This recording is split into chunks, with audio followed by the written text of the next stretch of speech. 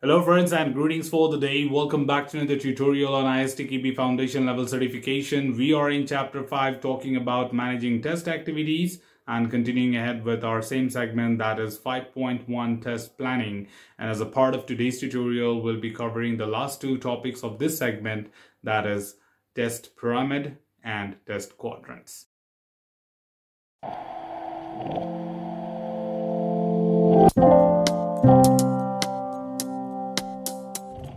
Well, when it comes to talking about the pyramid and the quadrant, basically these are the topics taken right from the Agile methodology. Certainly in traditional models, we don't talk about the pyramids, of course, but when it comes to the Agile methodology, we do talk about how exactly testing gets practiced as a part of the process. And certainly the amount of testing being conducted and the amount of automation being performed is a key factor to drive the entire Agile process. And that's where the pyramid is one of the concepts to talk about how much effort do we really put in which level of testing, and each segment of this pyramid conducts what type of test and how much automation is really recommended to be conducted in order to drive this process altogether. And that's where these two topics play a really vital role in understanding the amount of testing, the levels, and the effort on automation when it comes to the Agile methodology. So right here, we'll be taking you directly to the understanding of what is test pyramid first, and then we'll be talking about the testing quadrants, which is a part of the pyramid itself. So the very first thing here to talk from the syllabus is the test pyramid is basically a model showing that the different tests may have different granularity. And the granularity word here certainly means the amount of effort being put, like which level certainly goes in deep and which levels are done at very high level. So when it comes to talking about that, the test pyramid model supports the team in test automation and in test effort, which are the two major factors, allocations by showing that different goals are supported by different levels of test automation. And right here on your screen on the right hand side, if you see, we do have the pyramid picturized, which talks about when you talk about Agile, there's a lot of unit tests being conducted, then a smaller amount of automated acceptance test, and then a bit of automated UI test. However, if I talk about the levels of testing right here, the levels of testing is also going more at the bottom, and then the higher levels are conducted at smaller point with smaller effort. For example, if I talk about integration, they will be comparatively less than unit. If I talk about system, they will be further comparatively less than the integration, and so on. Same way, if I talk about automation, unit testing is completely automated. The second integrations are also looked forward to have more automation. And similarly, coming to the end, a little and very minimal exploratory tests which are done manually altogether. However, if I look at the picture again, on the left hand side, we have an example of inverted pyramid, which comes into the traditional model. There we do a very minimal unit test, and then at the same time, we look forward to have more and more manual tests through UI, which is conducted at later point of time, that is system testing or acceptance testing or integrations. But compared to unit, there are more. So that's where the understanding gets created that the amount of effort being put in Agile initially is more compared to be later, because we look forward to prevent defects rather than finding defects.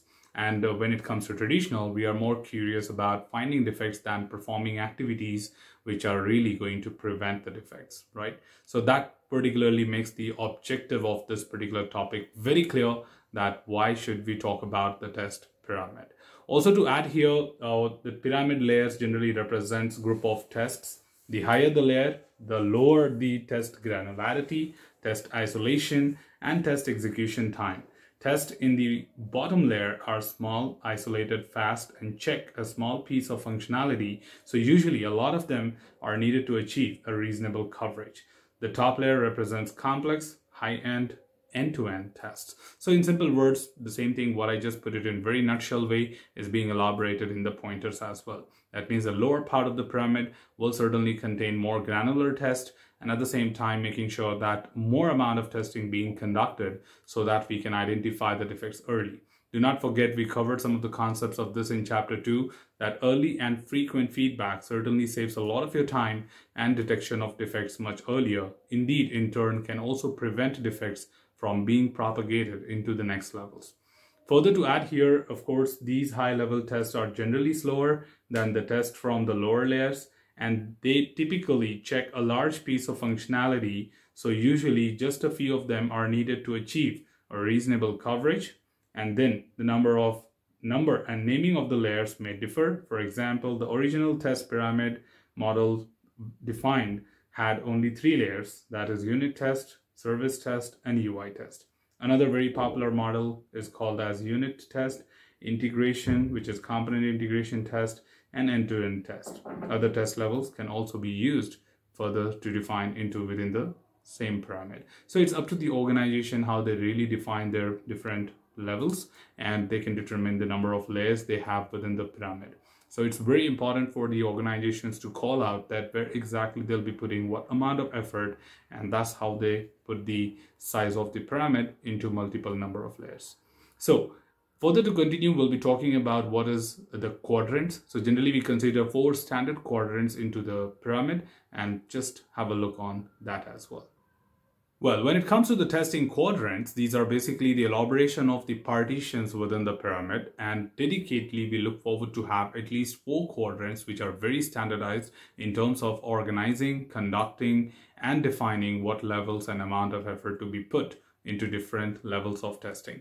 And that's where the quadrants play a vital role. Again, we do have a very standard set of quadrants defined here. However, if your organization or your team has defined something better, it's completely over to the organization policies. So it's not something really particularly important that, okay, we should stick to this number of quadrant and this is how we should conduct it. This is the definition of the model, that is pyramid. But if you wish, you can certainly define something of your own and determine what to be conducted in which quadrant. In simple words, when it comes to the testing quadrants, it is basically defined by Brian Marek, group the test levels with the appropriate test types, activities, test techniques, and work products in the Agile development model. The model supports test management and visualizing these to ensure that all appropriate test types and test levels are included in the SDLC, and in understanding that some test types are more relevant to certain test levels than others. So it's just like showcasing the significance and importance of what exactly need to be conducted, and that takes care of all that what we really want to do. Also to add here, of course, the model also provides a way to differentiate and describe the types of test to all the stakeholders, including developers, testers, business representatives. In this model, tests can be business facing or technology facing. Tests can also support the team, that is guide the development or critique the product. So more important to understand here is that we are talking about things which are related to different levels, but also contributing from the point that which is technology driven, or what is going to justify and validate the technical aspects, and what levels or what quadrants talks about fulfilling the requirements. So critique the product is more about meeting the requirements, and technology facing certainly means about meeting the standard technical aspects of it.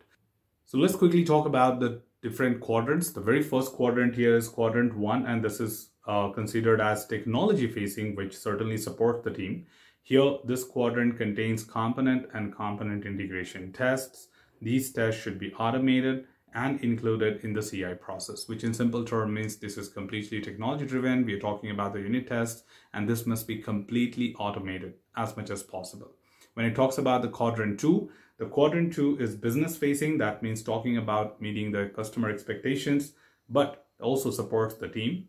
The third important thing, this quadrant contains functional test examples, user story test, user experience prototypes, API testing, and simulations. These tests check the acceptance criteria and can be manual or automated. Let me just keep it very straightforward, team. You may have to remember every single quadrant with their specification, that is whether it is technology facing, what kind of support does it provide, what kind of test being conducted, and whether it is manual and automated. Okay, so 4 items to be remembered from every single quadrant. Talking about quadrant 3, quadrant 3 is for business facing, which critiques the product. The quadrant contains exploratory test, usability testing, user acceptance testing, and these tests are user-oriented and often manual. So you can see the difference, right? The first quadrant was completely automated. Second quadrant can be manual or automated. The third one, given that it is user-oriented, will generally be manual or manual in nature altogether. However, when it comes to quadrant 4, all the non-functional tests can be conducted. So when it comes to quadrant 4, it is again technology facing, but critiques the product. This quadrant contains smoke tests and non-functional tests, except usability, because usability is conducted already in Q3. So except usability, you can do all other non-functionals what's in your scope. And also these tests are often automated, because we know that most of the non-functional testing is not something which we can afford to do manually. Rather, we look forward to do it using automation testing tools. So put together, these are all the insights what you really wanted to have from the concept of the pyramid and the quadrant, which put together makes all the understanding what you really need in order to drive the required effort and the way it should be conducted when it comes to Agile methodology. So that's all from this particular tutorial team. Should you have anything else, feel free to comment below. I'm always there to address your queries and answer them well. Till then, keep learning, keep exploring, keep understanding the context. Thanks for watching the video team, and happy learning.